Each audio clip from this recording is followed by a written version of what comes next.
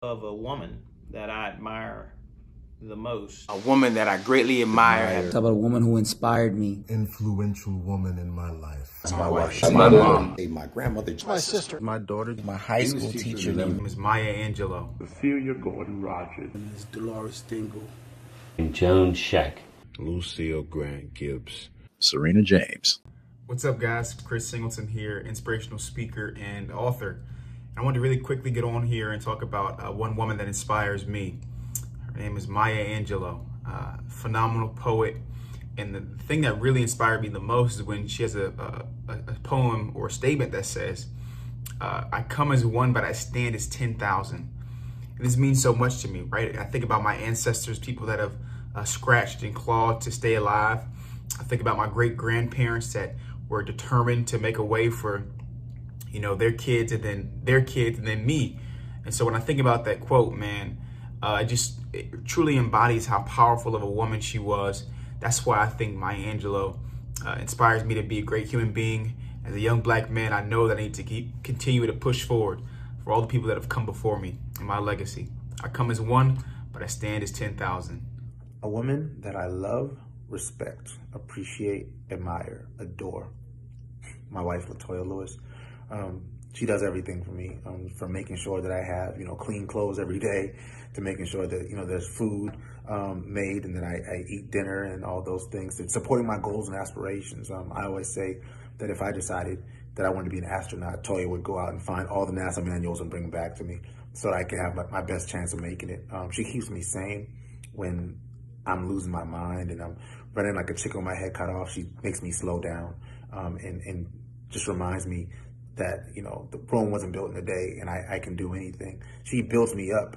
She helps me to maintain that confidence that sometimes lacks when things do go wrong, which they do. She listens to me vent.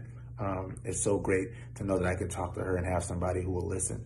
And most of all, she deals with my nonsense that may not be the easiest thing to deal with for some people, but she definitely gets it and she processes it and she allows me to be me and be the best version and most total version of myself as I possibly can be. So if I was to pick one woman that I could give that title to, it would be my wife, LaToya Lewis.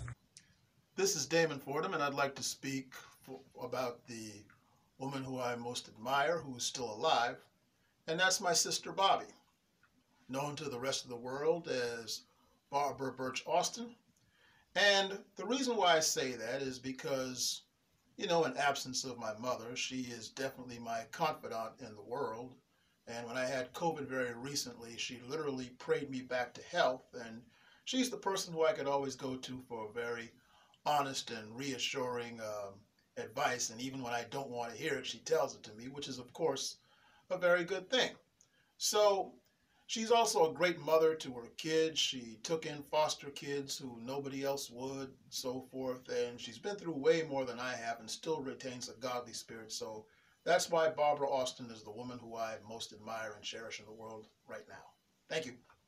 Mayor Tecklenburg here, and I was asked to speak on a woman who had inspired me. And I know it may sound a little corny, but that person for me in my life is my mom. And here's a picture of Mom and my dad. She raised 5 boys, which is a big feat in itself. This is a plaque of which she was most proud, and I think the thing that I'm most proud of her and that inspired so many people, when in the 60s, we were living in Orangeburg, and that's when the Orangeburg Massacre occurred, and she joined the board of South Carolina State College, as it was known then, now South Carolina State University.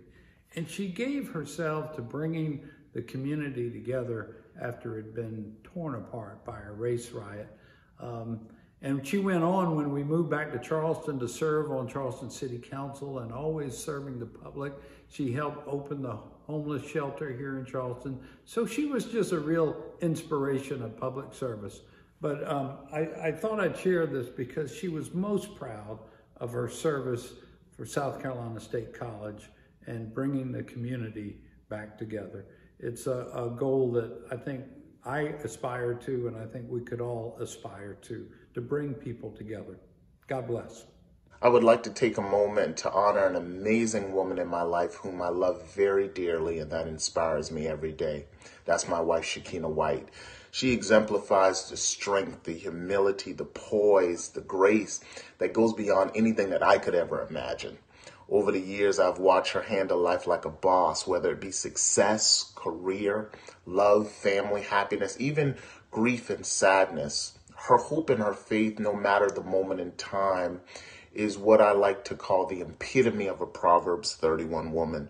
She's clothed in strength and dignity, and she laughs without fear of the future. So I honor you today, my sweet wife. I'm blessed to have the honor and the privilege to take this journey called life with you, and for you to be right by my side, and for me to learn so much from you each and every day. I love you, and God bless you. Hello, my name is Butch Kennedy. I just want to take this opportunity to thank all the men that participated in this project. The Woman I Respect and Admire is a project that's near and dear to our heart at the Palmetto Hope Network, the home of REALMAD, Real Men Against Domestic Violence. For years, I've been talking about my amazing wife and all her amazing accomplishments, and it's so refreshing to hear from other men about their amazing significant others as well. So this one, ladies, is for you. I hope you sit back and enjoy The Woman I Respect and Admire.